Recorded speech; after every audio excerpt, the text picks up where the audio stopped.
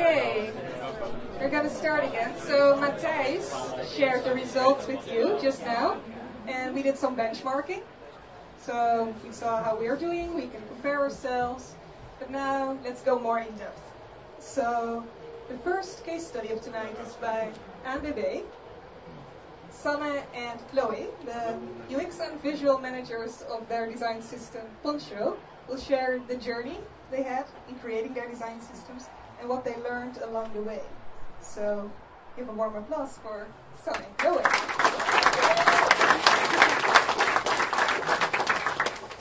So hi everybody, we're very excited to be here.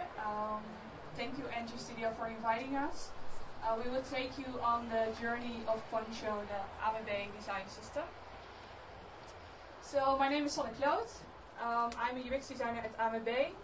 Chloé and I work together in the design system team. And the ANWB is a very large known organization in our society. We are already like 135 years existed. And we're working together on products and services with 4,000 colleagues. And products and services like the roadside assistance, insurances, leisure and vacations, and a lot more. You can imagine that a lot of people are working together for these products and services. We already are 30 developers, 17 UX designers, 2 UX researchers, and 1 head of UX, and also 1 visual designer. Yes, that's me, I'm Chloé. And I'm gonna take you to the beginning of our journey. So, about 2 years ago, ANWB had no single source of truth when it came to design. And that became a big challenge to work with all the different teams. And yes, because of that you had a lot of discussions and a lot of inconsistency. But on the other hand, the developers already set up a front-end component library in Storybook, but there wasn't a connection between development and design. So, and also there wasn't something for the whole organization yet. First we started analyzing the current state. So we looked at the tooling and the workflow. We've conducted a survey with all the UX designers and asked questions like what tools do you use at the moment, and how do you collaborate with all the developers, and with whom do you check your final designs. Then we looked at the process and did the inventory. So we had this huge brown paper in the middle of the office where we created an overview of all the components and all the elements. And there we just organized and structured it and looked also at the naming. And because this was in the middle of the office, it became very visible. So a lot of people came and got engaged, asked questions. And that's also when the IT board became interested. Yes, so first we started testing some tools. So we know already from the survey that Chloé conducted that we saw that many designers were working with Sketch. And at that time, still only DSM was synchronizing with Sketch. So we decided to, we had a lot of things on Confluence, other documentation from Photoshop files, a little bit of Sketch also. Everywhere there were rationals. So we put everything together in Sketch and DSM. So Sketch consisted mainly out of the sketch symbols, and DSM was there for the rationals. And we noticed with putting everything together in Sketch and DSM that there were a lot of inconsistencies. And we already noticed that rationals weren't clear, and we noticed that we needed some more than only tooling to help us out. So over time UX designers were already using Sketch, and also the front-end developers were already having a component library, as Chloé said, and they are using Storybook. They work with Project, but still the bridge was missing between all those tools. So we decided to talk with the front-end lead and other developers to find out how we could work together, and we quickly came to the one thing we see all is that there was missing a process. So we decided quickly that we should design a process and to create a bridge between all the toolings. And eventually this became Poncho. Yes, we've noticed that it's very important to give your design system a name. So we first started with the ANWB design system, so it was like a process name, but people couldn't really relate to it or remember it, so that's why we came up with Poncho. But why Poncho? Because, yeah, Poncho, we gave Poncho the qualities of being protective, transparent, accessible, and also transferable. And the Labrador dog symbolizes that it's your friend, it's loyal, and it will also guide you through this system. It matches the core qualities and values of the ANWB, so therefore it's a perfect fit for ANWB design system. And also, Poncho is a product that we sell, so it's also a fit in that way. But then we were talking about, okay, we have the tooling, we have the branding, we have the name, but we don't have the process. So we came up with this process for a designer to add a new component in our system. You first create a design proposal. We use Trello for this, so you can make your own card, request card in Trello, and there you put in your proposal. And then you can do the desk field research or find data or even benchmark. And all this information you also put in this card. When you've learned and you've iterated, you have a definite proposal with all the rationales of how does this component work and what's the purpose of it. Then the developers can build it in Storybook, and we at the same time will add it as a component in Sketch Library for UX designers to use it. Also, we're synchronizing it to the DSM Design System Manager of InVision, and there we put in also the rationales of how it works, what it is, etc. And then also important, the show and tell, that in every chapter, the development chapter, UX chapter, and then the component is born and ready to use. Yeah, so in the beginning we didn't know if a design system could even fix our problems. So what we did was we read a lot of articles and books, and we looked at other organizations like IBM, Atlassian and Trello, and we learned a lot from them. And we learned that we don't have to reinvent the wheel again. So this saves a lot of cost and time, and you can also put all the time and cost into doing more research. So you have a lot of questions about the user or problems that you're seeing or opportunities, and you can put all that time and cost in the user, so why not do that? It's also very handy for rapid validation. You have all the components and elements in the design system, so new teams or products can easily use all the components to build a product or service and have a much faster time to market. What we see also is also a problem with us is the silos. I think you will recognize this.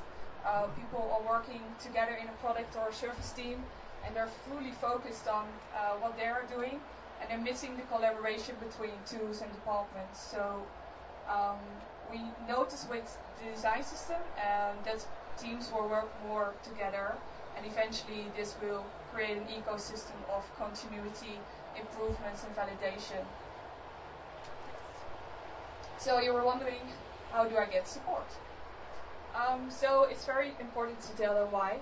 We as UX designers always ask why. So we have to tell them why. And we have to show them the values. Just for example, Chloé told us about the design system wall. It was very important to show the organization that we are seeing these problems. So showing them that there was a lot of inconsistencies, like overused buttons, for example. They told us, oh, yeah, I see the problem now. Maybe you can go further with the solutions. So make the future problems also clear. So what if we don't have a design system? What will be the future then? So what problems we'll be seeing? And third, give them insights in the investment and the outcome. So they have to invest in something. Maybe design system teams, more developers, more designers, or even other colleagues.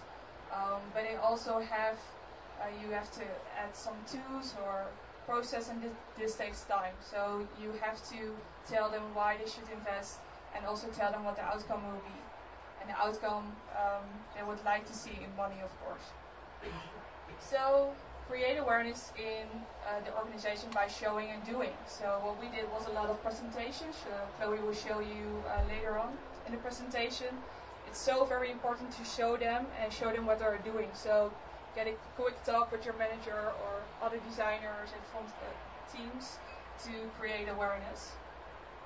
And people would like to think with you or create with you. So invite them to sessions to collaborate for the design systems. We do this with the Poncho days, and we invite UX designers to think with us, and also the developers are doing this also with a front-end Poncho day. So this is very helpful. And keep them informed. You're very important stakeholders in the organization, a lot with the design system. So keep them informed with FYIs. Or when people would like to speak face-to-face, just do that, because they're very important for your process and for the adoption in the organization. So in the end, this resulted for us in Poncho becoming part of IT and the customer experience strategy. So the ingredients to success for us was getting it out there, giving presentations in the organization, but also giving presentations in other organizations and talk about it. Also approaching it from all angles is important, because then people can't deny that there isn't a design system. What Sanne just quickly told about the Poncho days is organize and facilitate moments by designers for designers, so that they can build and discuss and centralize their discussions about new components. And also have a dedicated design system, and I'll tell you later why we think that's important. Here you see an example of us presenting in the organization with the goal to share the mission, the values and the purpose of why the design system is so important. The effect here was that people were now talking about it, Poncho was a thing, and asking questions about it, and also finding out how they could collaborate. Then we had an article featured in our employee magazine, Blik. This created more awareness in the whole organization, so a wider audience. And this also had the effect that people now were informed, and it created recognition, so there were now faces behind Poncho. For the UX designers, we create a monthly Poncho day where we all work together on new components. But we also have fun days where we just zoom in parts of the process. For example, this is Poncho Bug Day. And here the task was for all the participants to find and report as many bugs or inconsistencies as they could find. And by doing this, you could really see the urgency of that consistency is important. And the effect was that at the end of a few hours, the end of the day, we had more than 100 inconsistencies, bugs found, and a winning team that had the star bugs coffee set, so that really worked out great. We also had a Poncho speed testing day. Here we motivated colleagues to test and research in a more accessible way, because we hear the argument about designers telling, oh, we don't have the time to test, or we don't have the money. But here we organized the day with a few respondents, and the effect was that they can really test quickly and have valuable insights to finalize their designs the same day. So what did we learn? I think to be successful, you need the following. So you need shared goals. Shared goals means that people will look at what you're doing at the same level. So from in our organization, the goal, high objective, was becoming more one of ANWB, and that means that the design system will fulfill that goal. So it helps to create an objective in the organization to connect the design system with. So everybody see that the design system is fulfilling that. So as for support, we already told in the presentation that it's very important to ask everybody for support that can help you. So what we do with the Poncho days, but also we do design critique with the team and ask them about what do you think about the design system, how is it working for you, what are things that we have to do for you to design and develop better. So that's very important. And also I said learn from other organizations. So they have a story, and the story is very important to learn and look what you can take away from it to iterate in your own organization. They're doing it a lot longer than we are, so they're very successful, so why not look at them and take away what you can. So, and last, make iteration and learn by doing. We just started, so in the survey that Matthijs already showed, just do it, it really worked. We started with one version and we just created everything around it, and everything became more clear and it became more of a process and something for the whole organization. It takes a while, but it's worth it.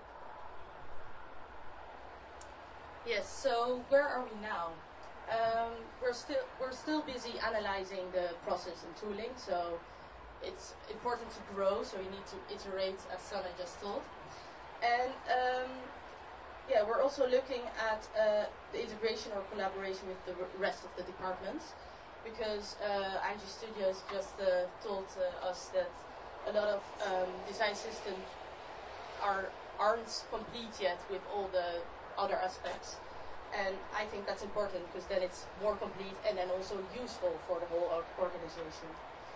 And then also a design system team. We're glad to say that we now for a month have a dedicated design system team.